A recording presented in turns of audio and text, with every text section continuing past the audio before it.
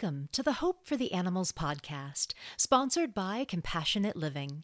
I'm your host, Hope Bohannick, and you can find all our past shows and more information at our website, hopefortheanimalspodcast.org, and you can find my contact information there as well. I'd love to hear from you. Today we have a wonderful conversation with a vegan powerhouse from the UK, Mitali Deypurkaystha, and we cover a lot of territory in this interview, so there's a wide array of interesting topics. But before we get into the interview, I had some announcements related to my work and my organization, Compassionate Living, that I would love to share with you. First, I wanted to tell you all that Compassionate Living is stepping up our Humane Hoax project, and we are working with a lawyer, and we're filing a lawsuit against an egg and dairy company for false advertising. Compassionate Living is the plaintiff in a lawsuit against Vital Farms. And I don't know if you've ever seen Vital Farms egg cartons or butter packaging, but I actually use them in my Humane Hoax presentations, like pictures of their packaging and their egg cartons, as examples of just blatant humane washing. Their packaging and marketing is it's infuriating. They have every humane phrase under the sun, including saying the hens are under the sun, as well as, phrases like happy hens and ethical eggs and tended by hand, whatever that means. So first of all, Vital Farms is not a farm. They are a company that contracts out to farms, close to 300 farms, and they sell in dozens of states under that company name. So all these different farms under the Vital Farms name. So making these really extreme welfare claims when the industry standard is so far from anything they're promising is It's suspect at best, but just blatant lies at worst. How on earth could they be sure that all 300 farms are strictly enforcing all the claims of free-ranging and foraging that they say on their websites and their cartons? There's just no way. But beyond that, what really upsets me is that they distract from so many other horrors of a hen or a cow's experience in the industry with the promise of outdoor access. It's like the cage-free label. They focus on confinement as if that's the only problem, as if that was the only cause of suffering. And that's pretty much all they're promising in their array of humane phrasing is outdoor access or free ranging. But in the entirety of the industry, including Vital Farms, 300 farms, the chicks, when they're hatched, are still hatched at the hatcheries in metal drawers without their mother. They're painfully debeaked. The male chicks are killed by the billions. The hens are then shipped to these farms in the mail. Many die in transit just from the intensity of being shipped in the mail with no food or water and being tossed around by the workers. It's none of that is addressed. Because they couldn't make a profit if any of that changed. So they don't talk about that. They don't talk to the consumers about the full picture, the whole story of all the horrors of their lives. And they're also not going to talk about the brutal death that they will be facing, a very early death. There's no retirement plan for these supposedly happy hens laying ethical eggs. No, they will be off to the slaughterhouse as soon as their egg-laying wanes in just a couple of years. So there's so much more to their suffering than what you see on the carton, what they claim in the advertising and the marketing. So I'm thrilled that we are able to bring this lawsuit to Vital Farms and call them out for their marketing misinformation, their labeling lies, and their blatant humane washing. I'll keep you updated on our progress with this lawsuit, and they are not the only company that we're looking into and wanting to go after. I'm so excited about this next stage, this next phase of compassionate living and the Humane Hoax Project's campaigning, bringing these lawsuits. It's very exciting. Be sure that you are on Compassionate Living's e-news list if you want to hear updates about all this and other campaigns that we have going on. You can sign up at compassionate-living.org. My second announcement is that I will be teaching a new online class this fall called Ahimsa, Animal Advocacy and Veganism at Arihanta Academy. It's in the fall of 2022, starts in September. Arihanta Academy is an online Jain college. Jainism, or Jain Dharma, is one of the three main Dharma traditions. Hinduism and Buddhism are the two others that you might be more familiar with, but Jain Dharma is also an incredible, rich tradition, and one of their main tenets is ahimsa. And the word ahimsa is Sanskrit for, directly translated as nonviolence, but you can think about it more as like dynamic compassion or active compassion. And it's really their most important principle. And the vegan community has really embraced this word. The vegan community is seeing something in this tradition and in this word that just doesn't fully translate into English and into Western culture. And there's something really amazing going on here. And I have been looking deeply into it. I'm very excited to share what I've learned. You know, you see the word ahimsa on T-shirts and necklaces at veg fests and as the name of groups or online events, right?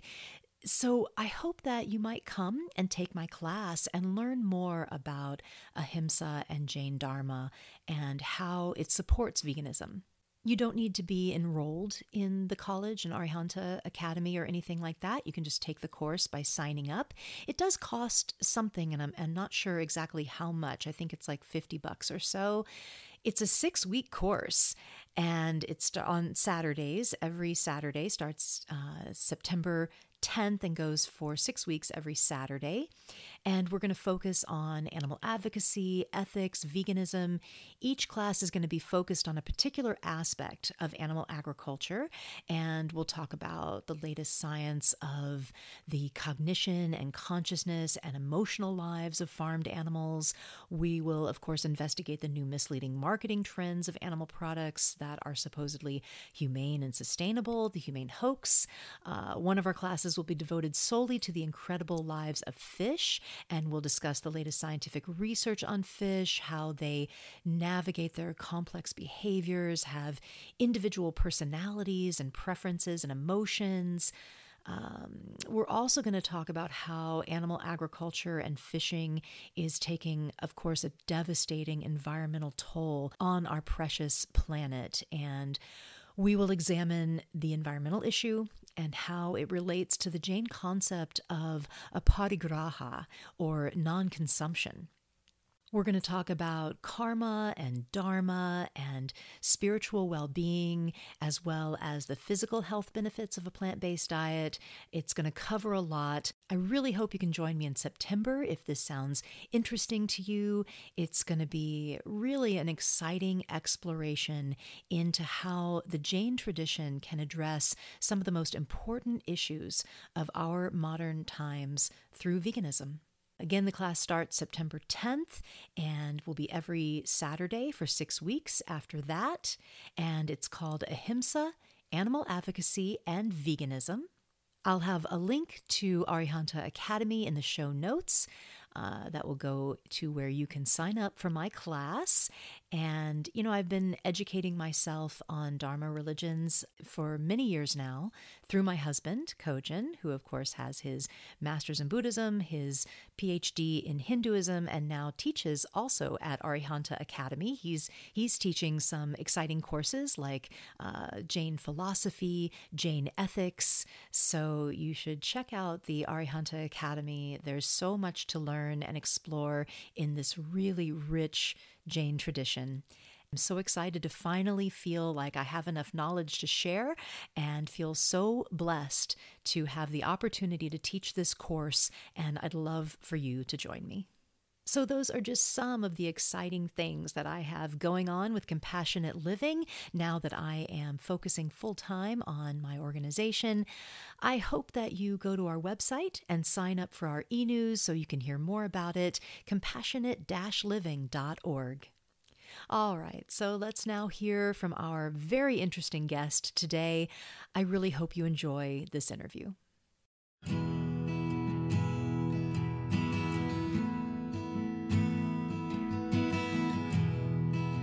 All right, I am excited to bring in our guest today. Today we have Mitali Deypurkaystha, and she is a British Indian woman based in Gateshead near Newcastle in the UK. She is a talented writer and spent the past 7 years as a copywriter and ghostwriter for some of UK's top businesses before becoming a book consultant and publisher. She's a vegan of 10 years, and Mitali now has a book publishing company called The Vegan Publisher. And she uses a hybrid book publishing model to help vegan and plant-based experts write books to amplify the voices of ethical entrepreneurs. Welcome to the podcast, Mitali. Thank you for having me, Hope. It's wonderful to have you all the way across in the UK. It's fun when we have an international guest. It's early morning here and late afternoon there. It's odd to think about all the different times around the world. I love that.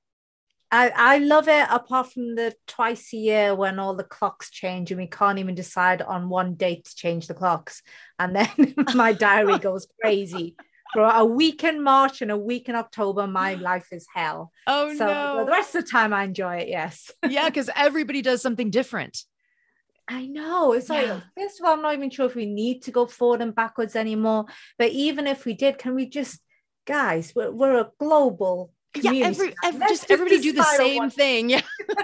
Just one date. Let's decide on one date when we're going to do it. And we can't even do that. So right. Oh, gosh. Well, we like to start the show by hearing about how and when and why you went vegan, your vegan origin story. And I hear that it has something to do with a cat named Isha. Yes. Tell us about that.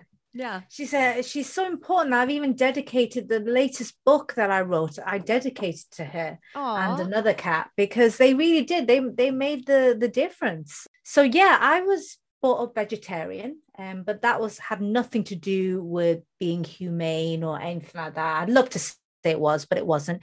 It's purely because my parents were Hindu, and they'd grown up mainly vegetarian. And then obviously when they had kids, we were vegetarian. We didn't really have much of a choice. That was just how things were. And then going into my teens, I grew up in a predominantly white area, and I already felt isolated. I'll be honest with you. I was picked upon. This is 80s England, which is very different to what England is like now. Overt racism was just normal back then. I mean, we all know racism still exists, sadly. The last few years have proven that. However, at least it's more subversive now. It's kind of, most people will hide the fact that they're racist. Back then, that wasn't the case. I always felt isolated, as did the rest of my family anyway.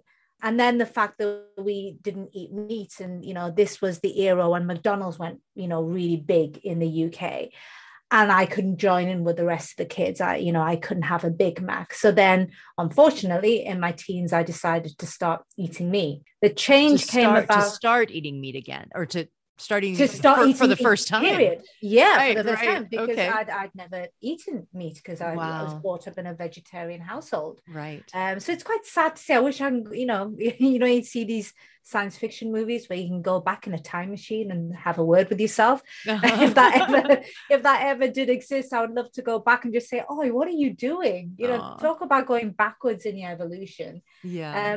So that was me for a number of years, and then my family decided to rescue a cat. I was against it, I'll be honest with you. At that time, I wasn't a huge fan of animals. more because of my own prejudices. Mm. It wasn't with any experience of animals. I just came from this background where animals are seen as beings that should be outside and humans are inside, and the two don't meet. None of it made any. How old were you at that time? I would have been 29. Oh, okay. Okay. So this isn't, yeah, this was well into my 20s, going into my 30s. Okay. Just goes to show how much of what we think we know is just stuff that's been fed into us. We think like we're so intelligent and, we really know our mind and all those things. And the truth is we don't. We are a composite of everything that's gone before us and all of that stuff that's put into our brains from a very early age. So yeah, most Indian families back then anyway, saw animals as, wonderful creatures. I mean, I think Hindus are known for being some of the kindest people on the planet, but they were outside creatures, and humans were indoor creatures. So the two should meet. And I just thought, oh God, I'm going to have fluff everywhere when I wasn't happy, to be honest. I really, really didn't want this cat to come into our lives. The only reason I said yes was my youngest sister. She was 14 at the time. And my mother forbade her from having a cat in the house. So she then decided to go and petition a whole school and got about 200 signatures to say that we should allow her to have a cat. And I just looked at my mother and I said, I just thought we have to. I mean, what teenager does that? Right. I mean, that's remarkable. I mean, most teenagers just, they get angry and, you don't understand me, door slamming and, typical teenage behavior. We had a teenager that went and petitioned a whole school and even got all the teachers and a head teacher to sign. And I just thought to let her have a cat. Yes. That's so funny. So I almost felt like, I said to my mother, I said, we have to reward this kind of behavior. You can't not reward this kind of behavior. This is so unlike normal teenage experiences that people have with teenagers. So we reluctantly said, okay, go on then. So this cat turned up in my life, not very happy with it. And then I think it took less than a month, Hope. It was less than a month. And I was just marveling at this cat. She was only a year old. And she just, the sentience, Hope, that was what floored me. The sentience of this little being that just she knew who needed her the most that day. So who was having a bad day that day? Who was having a terrible time at work? Who was having a terrible time at school? Who was bored and needed a bit of entertainment? And she would go to that family member as and when she knew they needed her. Wow. And I just thought, wow, and the realization that this is sick, like what I'm doing, and without realizing what I've been doing is nothing short of an animal holocaust. And that's what it took me about 3 years in total. I went down that foolish route that a lot of us go down when we start doing all this. You talk about this a lot, Hope, which I love you for, with the humane hoax. I went down that silly route, I'll just go to organic farms and I'll just, all of that kind of stuff. And you fool yourself for a while. But if you have a conscience, after a while, you realize that you can only fool yourself for a certain amount of time until you realize that it's just wrong. And then when it finally dawned on me, I just thought, I can't do this anymore. And that was in 2012. And I haven't looked back since. And now I wonder why it took me that long. I think I should have been, I should have never eaten meat. And I should have actually gone from vegetarian to vegan, gosh, in my teens or my early 20s. Well, so social pressure is very difficult. And it's something that we need to really look at. We need to make veganism acceptable in social circles because that can be a really hard thing for people. That people want to be accepted. They want to feel like they fit in. And it takes courage to do something different. So I'm glad you did that. You came around to it eventually. But I can understand in your teens, just having that that desire to fit in. Yeah. Well, I actually want to ask a little bit about your childhood. Let's go back in time Okay. because I find it fascinating that you were raised speaking Bengali. I mean, I believe you were in the UK, but your household spoke Bengali and you didn't speak English until about the age of 4, Yes. and that you taught yourself to read in libraries.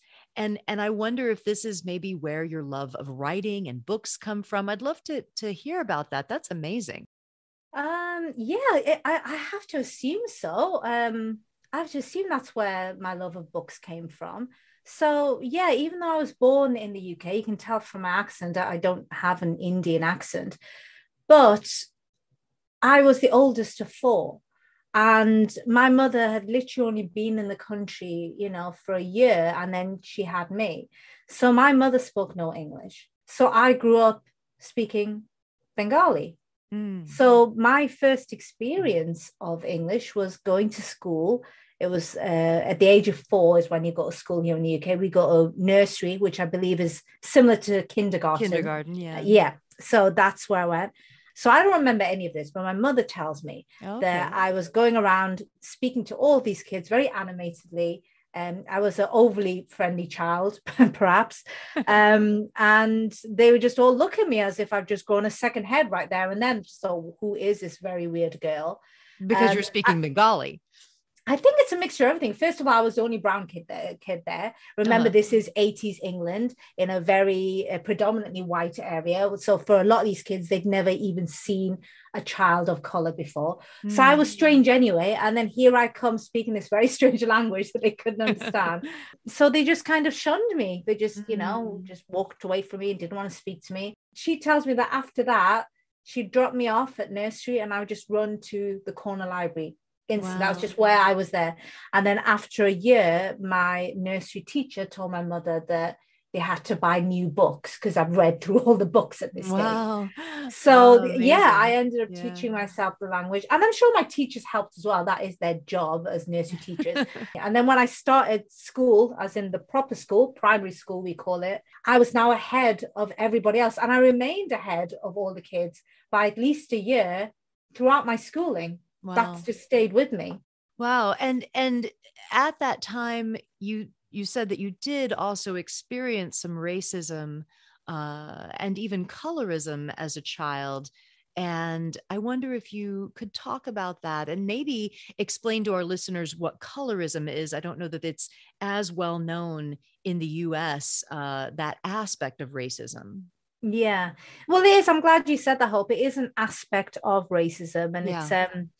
it's quite interesting that, you know, people can be guilty of colorism, but then they're very sensitive to racism and they don't see that it's the same thing, Huh. that it comes from the same place. So colorism is basically it's racism, but whereas racism is to do with color when it comes to different races, colorism is making someone feel disadvantaged in some way because of the color of their skin, usually darkness of the skin within a race. So for me, colorism is when Indian people don't see me as equal to them because they're lighter skinned than I am. Mm.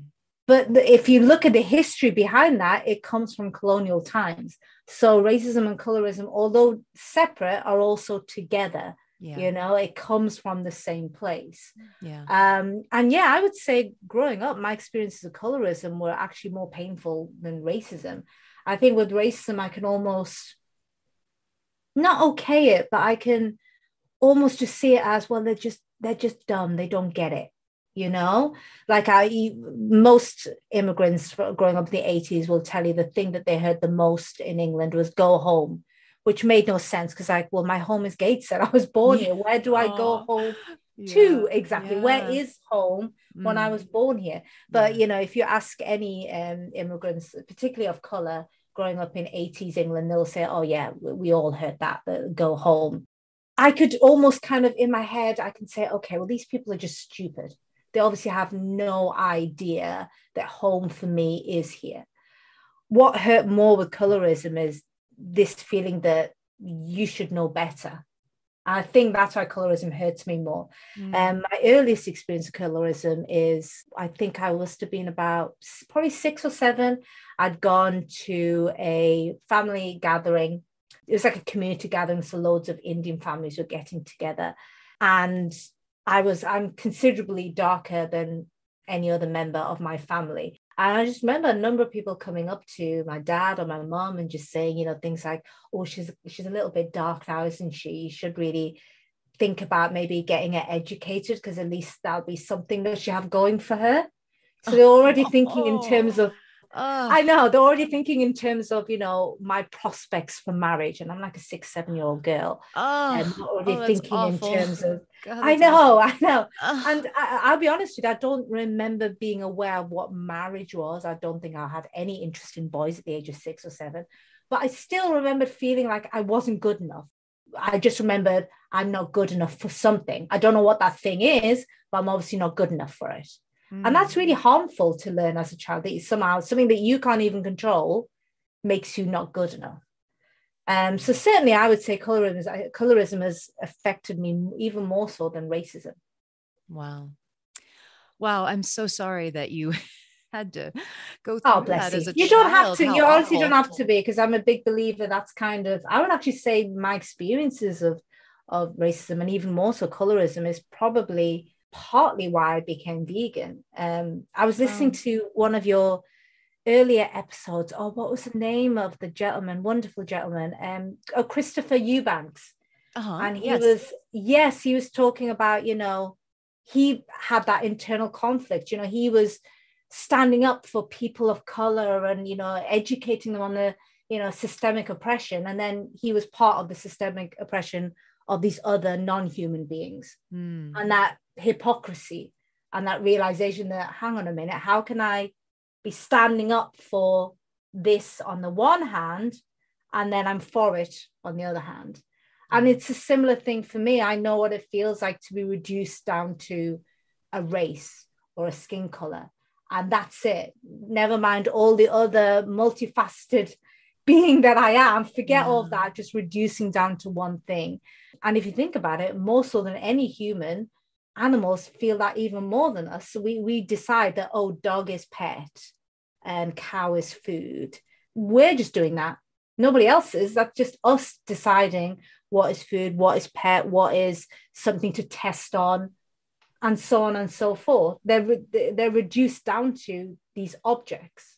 Yeah. And I just thought, I know what that feels like, and that's not good. Why would I be part of that? I really do believe my experiences of colorism, racism really has helped me so much in understanding my veganism, and also my compassion towards people who aren't vegan yet, or, as a number of my friends call them, pregan, because they can be all pregan. Pre-vegans, yes. Yeah, pregan. I think that's a great word to Definitely. explain, these people. Everyone, the whole world is The pregan. whole world is pregan, Yeah. because we have to get there. We have to go vegan, otherwise we're actually gonna eat ourselves to extinction the way we're going at the moment. So we have to go. It has to happen. So that's why I think of them as pregans. Yeah. But I do have a lot of compassion towards them, because I don't think the average person, sits down to eat a steak and thinks, yes, I'm eating a dead cow. They're not. It's just complete cognitive dissonance. They're just not even thinking. In the same way that I can have a cousin who can get upset about the racism that Indians are experiencing in the Middle East, for example, but then literally be rubbing on whitening cream at the same time while they're complaining about it, and not see the link. It's the same thing when people are sitting down, they're eating cheese and they're drinking milk, and they're just very, very unaware. And it's our job to lift them, to inspire them into seeing what's going on. Wow. Well said. Really wonderful stuff, making those connections with all of that. I love that. Yeah. So at the age of 16, you won a script writing scholarship to a summer school in Scotland, and you loved writing. You've always loved writing, and you contributed in your early writing career to a long-running UK soap opera, Brookside. And that all evolved into you now having a book publishing company called The Vegan Publisher. So, can you tell us about that journey from writing to publishing? So yeah, I think I've always written well before I won that scholarship to the summer school. Okay. I was writing all the time, but I guess I grew up in a typical immigrant family, and I think I speak not just for Indian immigrants here or Bangladeshi immigrants. I think I speak for all kinds of immigrants. In that, your parents, they love you to death and they want the best for you, but because they've usually come from either poverty or conflict or something's gone wrong, usually where they were based, and they've now come to this new country. They put this baggage on you without meaning to. They don't mean to do it, but they put this baggage on you and they expect you to live for them almost, make sure that you get all the things that they didn't get. And they give you, yeah, it's and they don't mean to do it, because I'm yet to meet a parent that actually knowingly does that to a child. But without meaning to, that's what immigrant parents do. So I had this whole, you've been given an opportunity that we would have never had. And my dad put me through a private school as well. I was very good in the sciences. So straight away, there was this expectation that I would become a doctor. So I went along with it. I never really saw writing as a career choice. It was just something that I did because it was fun, an extension of me enjoying reading. That's all it was. And then I didn't even apply for this scholarship, Hope. It was one of my teachers took one of my essays and sent it to this competition. And then she heard back and said I was one of the 30 kids around the UK who had been picked to go to the summer school. And that's when I knew about it. So I was excited to go. But even then, I wasn't thinking in terms of a career or anything. I was just thought, why not? This is just going to be something fun. Oh, this is really cool. I'll go and do some writing. It's fun. I really wasn't expecting it to change my viewpoint or anything like that. I know my parents didn't expect that. Otherwise, they wouldn't have let me go. If they thought I was going to come back such a changed girl, they would have just grounded me and said, nope, you're not going to Scotland. No way. But there was something about being with a group of people who really were passionate about writing, and then being able to co-create an episode of Brookside. It made me, something just clicked to me. I just thought, oh my God, this is a viable career option. I just never saw it as that before. So when I came back a completely changed girl. And my dad didn't even speak to me for 6 months. He was so upset that I was not going to do medicine. And yeah, I mean, it did come round. It took some time, but it came round. And then ended up doing media studies at university, and then went on to do a master's in journalism. Somewhere between all of that, he actually got over it and he started speaking to me again, which was great. But yeah, it was something that, really did come by accident to me. I never saw it as a career option. I really, really didn't. And then going into publishing, that again was a happy accident. I was writing articles and sales pages and landing pages and emails for a number of different businesses around the world. And then one of my clients asked me to write a nonfiction book for him. I just remember being quite petrified and thinking, oh my gosh, I've never written anything like this before. But my client was really gentle with me. And he just said, look, I'm not even going to give you a deadline. You take as long as you want. But I really like the way you write everything else for my business. So I would like you to write my book for me, but there's no deadline. You take your time. It took me nearly 18 months to write that first book. Wow. But he was so happy with it. It did wonders for his business as well. He was able to leverage it everywhere. And, he ended up getting on. He actually got his own local TV show as well off the back of that book. So he was very, very happy with it. And then that started other people contacting me and saying, hey, can you write a book for me? So I started ghostwriting books. And then after writing my 7th book, I'd done it in under 6 weeks. Wow. And it was arguably better than in fact, I know it was better than the first book. So it had nothing to do with the amount of time that I was putting into it. And I know that I've got a recipe that just works. So it dawned on me, why don't I just show people the recipe? And then that way they can write their own books. And then that way that's more people I can impact, and more people who are happy than I can do on my own. writing books. And that's been true since I set up my publishing company. I've published 16 people in under 2 years. There's no way I would have written 16 books in under 2 years. Right. So that's where that came about. And then even becoming a vegan publisher was a happy accident. My first book, the first edition of the Freedom Master Plan, that's the name of my book, came out in March of last year. I'd been vegan at that point, 9 years I'd been vegan. And yet for some strange reason, just didn't put two and two together. For me, my veganism, my animal advocacy, that was something I did in private. I'm not privately, as in you can see it all over my social media. Yeah, right.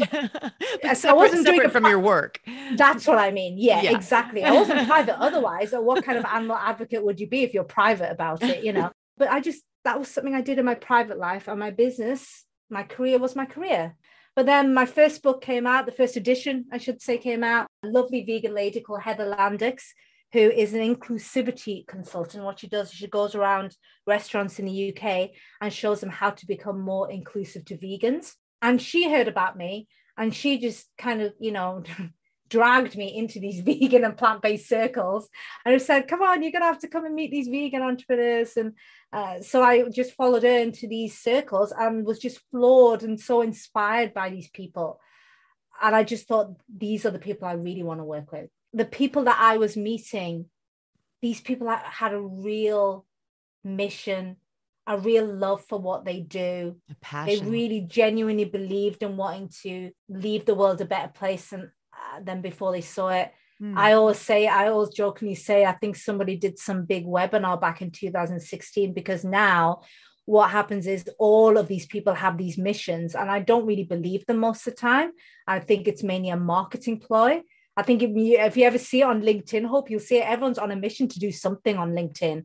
I'm just like, yeah, really? I'm just convinced someone did a big webinar a few years ago, and now it's gone into this entrepreneurial psyche that we all need to have these grandiose missions because it's a marketing thing. Well, I know when I have a vegan, ethical, plant-based entrepreneur in front of me, I know their mission is for real, because it's tough to be an entrepreneur in this sector. We have extra pressures on us because we're trying to do things right. And it's crazy, but sadly true, that doing things right usually costs you more money than not doing things right. I've spoken to entrepreneurs who are trying to cut down their carbon footprint, and that usually means they have less profits in their business than an equivalent business that doesn't care about stuff like that. Yeah. I know when I'm speaking with those kinds of people, their mission is for real. It's not a made-up marketing ploy. It's real. And that passion comes out in the books. Yeah. So it makes the book more exciting. And I love it. I always say to my clients, because a lot of my clients come to me they're worrying about things that they're my worries, and they're worrying about it. So, for example, they'll say things like, my grammar is terrible. I was terrible at school with English, and I don't really know how to structure a book. It's like, that's my worry as a book consultant. That's my job to do. What I can't do for you is give you passion. That just is something, either you have it or you don't, and it doesn't matter how good a book consultant I am, I can't make you passionate about something that and that is one of the key reasons I love working within this sector of entrepreneurs, working with vegan and plant-based and ethical entrepreneurs, because they just come to me with a ton of passion. Everything else I can fix. Your grammar, the editing, the structure, that's my job and my team. We can fix that. But what we can't do is give you passion. Right. And you have a book that I would love to ask about, called the Freedom Master Plan. I think you mentioned it earlier. Yeah. And it's called the Freedom Master Plan. Put your mission, movement, and message on the map for vegans and ethical experts, influencers, and entrepreneurs. So tell us about this book. I think it's kind of a practical guide, right, to kind of increase and help entrepreneurs increase their clients' profits. Tell us about this book and maybe why you wrote it. The reason why I wrote it, Hope, is I realized quite early on that most people don't need convincing they're writing a book is a great idea for their business, their charity, their organization, whatever it is that they're running.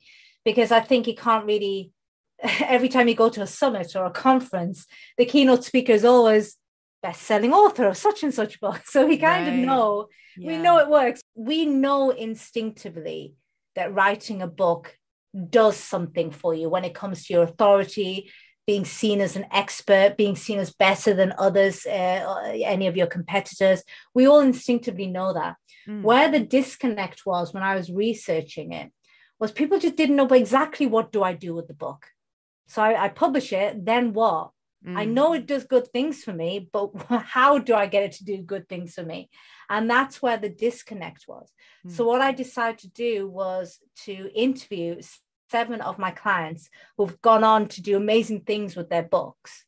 And I just asked them, I spent a summer interviewing them. And I just asked them, what did you do? What did you do with the book? Tell me exactly what you did, because they've all gone on to build these huge businesses now. And I just thought, if I can just record it from the horse's mouth, so to speak. I don't know if that's a vegan term, but I don't know. I also have to be very careful, because I'll tell you what, Hope, it amazes me how much of the English language uses terrible animal, and some of them are not nice. Things like knocking 2 birds with 1 stone, and I'm thinking, how about you don't knock any birds with any stone? That would be easier. Another one that's really terrible is that's funny. Wait, so in UK you say knock 2 birds, because here we say something different. What do we say? Kill 2 birds with 1 stone. That's what we say. We actually use the word kill. You guys are worse than us. Yeah. we always we say we knock 2 birds out with 1 stone, but it's the same thing. You're still killing them, but maybe it's the polite British thing again. A good way to say it is to feed 2 birds with 1 hand is what you that can would say. be perfect. Why don't we use that? There we go. But another one that I really hate is, you can't swing a cat in here. You want to say that a room is really small, and you just say, well, why would you be swinging a cat anyway? Just don't swing any cats. Oh, it's awful. It's awful. It's a horrible sayings that we have in English. I just think, oh my God. So, but I think this one's okay, because from the horse's mouth. Yeah, we'll have to look that up. Let's see if we'll have to look that up. If any listeners know, let us know what the origin of that one is. Yeah, I'd love to know. So that was the idea. So rather than just give people a load of theory, which is quite boring, I just thought, let me just speak to people who have done amazing things with the books that they wrote, and just have it all in an easy laid out plan. And the goal was that by the time you get to the end of my book, either you'll be raring to go and you'll just think, yes, I need to write a book. I know exactly how my book is going to fit in with my business, my organization, how it's going to fit in with my current marketing efforts, because it all works together. It's not just write a book and that's it. It's all about how it fits in with whatever you're doing at the moment. I say this in my book as well. I say it in the Freedom Mastermind, the book is not the business. The book is there. It's a very elaborate business card. It really is. And it's as my subtitle says, it's a very wonderful way to get your mission and your movement and message out there in a bigger way. Because if you think about it, as a vegan or plant-based or ethical entrepreneur, that's why we do what we do. We want to impact as many people as possible. We want people to understand what they're doing is harmful and they don't realize it, and why our way of doing things is a better way of living. Yes. You just want to get as many people on the planet to know this. Yeah. And what better way than to write a book? Yeah. Wonderful. Wonderful. Well, in your book, you talk about a mind map. And I want to hear more about this. What is a mind map? Mind mapping is something that I discovered a number of years ago. Before I even started writing books, I use mind mapping for all sorts of things. And I realized that we've been taught to plan by making lists. However, our brains don't work in list format.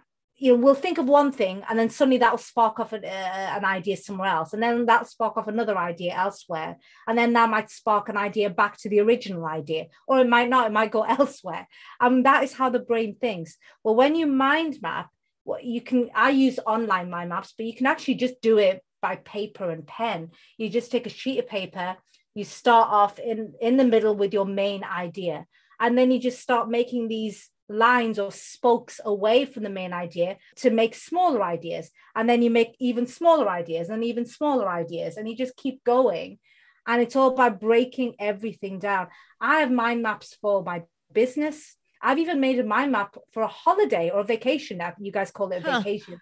I even made, because I just wasn't, there was so many things that I wanted to do that I made a mind map of my vacation. Wow. I know. And then made sure that I got all the things I wanted to do. And I made sure I had a budget for everything that I wanted to do. And I didn't run out of time. So I found mind mapping amazing for organization of anything in my life, whether it's my business, whether it's a vacation, but books has been the big one for me. And it's something that I now teach my clients, because once they understand how to mind map a book out, you get into this enviable, almost mythical position where you can literally be contributing to your book, even if you just have a half an hour of downtime between clients or between appointments. Which sounds almost like impossible. A lot of people, when they come to me, they go, no, you can't, that doesn't happen. I need to spend the hours and hours. Yeah, exactly. The traditional way of writing a book, Hope, is you need to have a book day. Some people do is, they'll say, Friday is my book day. Right. So Friday is a day that I'm going to sign to work towards my book. The concept that you can literally make half an hour useful towards your book is foreign to a lot of people, because they just think by the time I've figured out where my train of thought was, the half an hour's gone, know? So how on earth is that going to work? Right. Whereas the way I show them how to write a book, they plan everything out first into a mind map. So when the mind map is done, just to give you an idea, my clients I would expect a mind map to have at least 300 to 350 points on there. So it just goes to show the level of detail they're going into the mind map. Once everything is out of their brain and into their mind map, now they've kind of got like this, I jokingly call it a satellite navigation system for your book, which means you know exactly what you're going to say next, and then what you're going to say after that, and then what you're going to say after that. So even if you just have 15 to 20 minutes downtime, you can just look at your mind map and go, okay, this is where I'm at. You can write a few paragraphs and then put it down to one side and carry on with the rest of your day. I don't care how busy you are. You could be the busiest entrepreneur. I have entrepreneurs who have young children as well. Wow. As well as they're running a business. Yeah. And they're still able to write a book because of this methodology that I've taught. Wow. And this is something I found by accident, Hope. This is going from writing my first book as a ghostwriter to then writing my 7th book. And the difference was 18 months and 6 weeks. And that's when I knew I was onto something. And I thought, this is really cool. I can just show people how I'm doing this, and then they can write their own books. And that also means they can write it even if they have the busiest of lives. Wow, that's amazing. And you go into how a mind map works in your book, The Freedom Master Plan. Yes. I even do there's even like a little graph there that shows you a bit of a mind map, so you can get, it's a very simple concept. I mean, it's not rocket science. Once you've figured it out, you'll think, why on earth did I ever use lists before? It just becomes a way of life. You just think this is so normal, because what you're doing is you're mimicking your brain. Wow. Amazing. Well, we will put a link to your book in the show notes. So people should definitely check that out if you're interested in learning about the mind maps. So I would love to pull back, bring us back to veganism. Yes. And I wanted to ask you, you said something earlier about the humane hoax and how you were actually fooled by the humane hoax, that you got pulled into those products that have those humane labels. It's of course something that I'm very interested in, to hear about how people get kind of drawn into that humane hoax. Well, I think first of all, it's pure laziness. I have to be honest with you, Hope. I think as a species, we, on the one hand, we're very efficient. On the other hand, we are very lazy. We will always take the course that takes the least amount of time and effort. And, when at that point, I'd been eating meat. I hate even using the word meat. I want to actually say eating animals. It's because then it reminds me of what I Animal was doing. So I flesh. make sure I never Yeah. go there. But yeah, eating beings, eating animals. I was actually an omnivore for about 14 years. That's a long Mm, time. yeah. So then suddenly I was going vegan, and I just thought, what do I do? And I got so used to eating beings and having, things like milk and cheese. And then someone comes to you and they say, hey, well, this is a humane way of doing this. They give you this story, don't they? They're happy, cows are happy for you to take their milk, which now as a vegan makes zero sense, because Yeah. you just think, well, where's their child? They don't just lactate for the sake of lactating. Yeah. Humans don't do that. Women Yeah. don't just lactate for the sake of lactating. So Yeah. why would cows do that? But, at the time, again, that cognitive dissonance, I just thought, oh, well, if they're happy and they're not, kept in crates or anything like that, they can roam around. You get all these images as well, don't you? If you notice with a lot of the ones that the organic farms, the images they show of cows, running around a field. Yeah. You see chickens as well. They're running around. They're having such a great time, and they're more than happy to lay eggs just for you to eat, and they play on that. They play on the imagery they use. I think the imagery is the big thing. Yeah, there's a cheese company here in the UK called the Laughing Cow. Now I just think, how grotesque.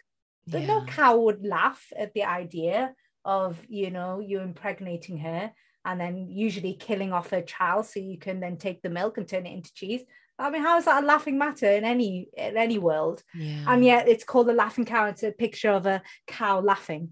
Wow. So you see what I mean? So it's this kind of imagery that is used that fools you into thinking, oh, well, this is okay.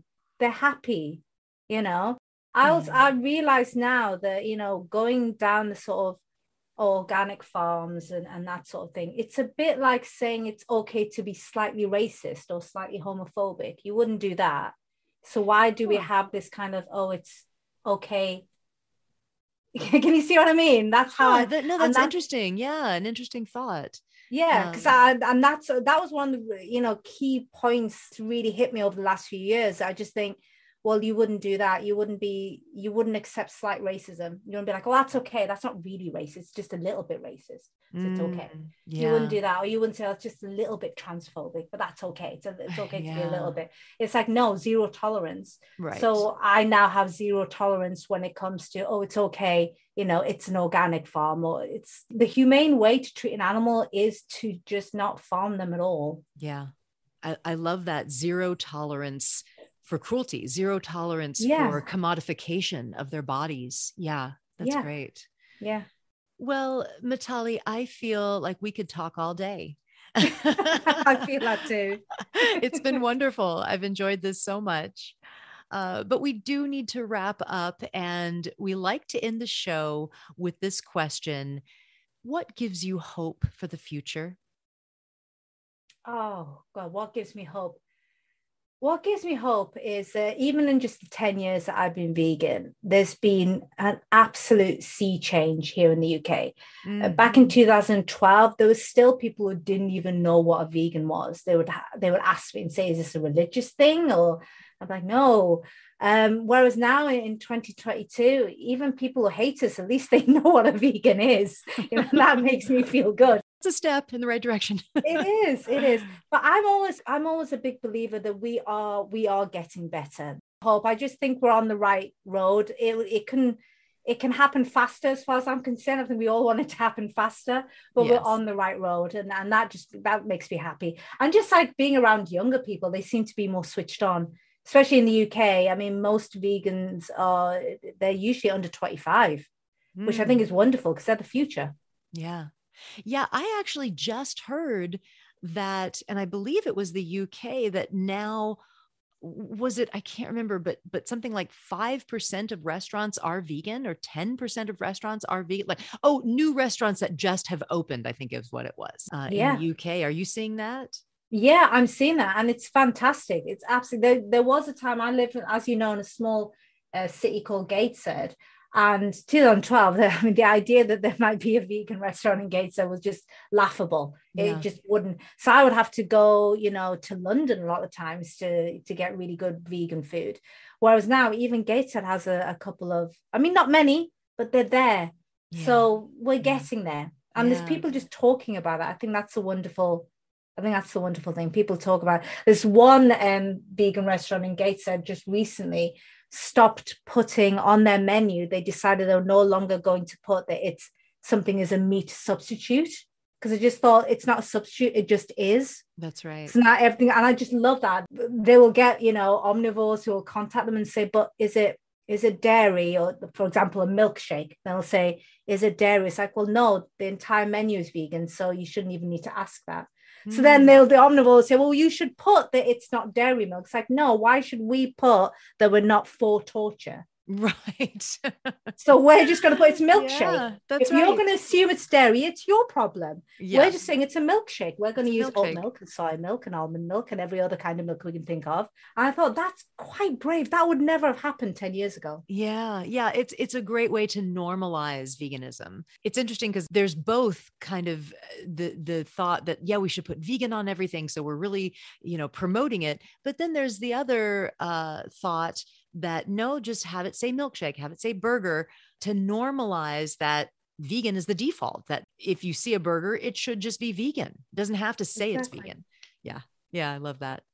Where we are now with veganism is the best we've ever been, which then makes me think in 10 years time where we're going to be and where we're going to be in 20 years time and where we're going to be in 50 years time. So I have hope. I've only been vegan for 10 years and I've seen huge changes in the UK and the rest of the world in just 10 years. So that gives me a lot of hope. Well, Mitali, thank you so much for being on. It's been wonderful. We'll put all your links in the show notes about your publishing company and your book and everything. And I look forward to what you're going to do in the future. Thank you so much, Hope. Thank you for listening to the Hope for the Animals podcast, sponsored by Compassionate Living. So I don't do this often, but today, during our last few moments together, I'm going to ask for your financial support. Compassionate Living has a lot of fantastic projects going on beyond this podcast, like the lawsuit against Vital Farms that I mentioned at the beginning of the episode, also the class that I will be teaching at Arihanta Academy, and so much more. And we need your support. We were offered a very generous match grant from an anonymous donor of $12,500 to raise in 6 months, so that it would be doubled. That amount would be doubled to $25,000. And we are about in the middle of that 6-month time frame, and the campaign has kind of stalled.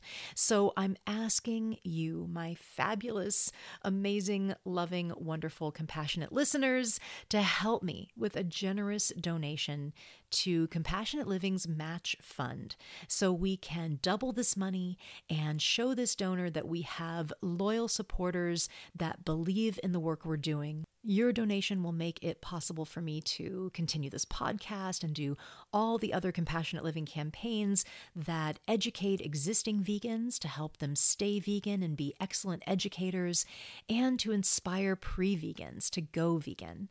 It's always hard for me to ask for money. I'll be honest. I'm trying to get used to it now that I have stepped into this full-time focus on compassionate living, and I have to get comfortable with it, because I know that what I'm doing is unique and is important and will touch people in ways that possibly no one else could.